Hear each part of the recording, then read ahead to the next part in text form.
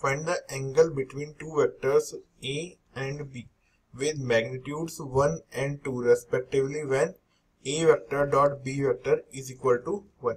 तो हमें पता है A vector dot B vector क्या होता है, A vector dot B vector is equal to mode of A vector into mode of B vector into cos theta, where theta is the angle between A vector and B vector।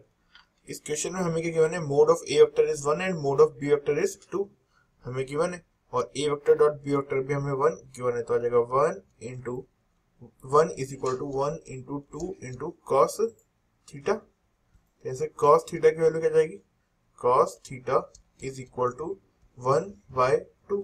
अब cos theta की value 1/2 कब होती है, जब theta is equal to π/3 होता है। तो theta की वैल्यू क्या जाएगी, थीटा इज इक्वल टू π/3। तो ए वेक्टर डॉट बी वेक्टर के बीच में एंगल कितना आ गया, angle is equal to π/3। So this is the answer for this question.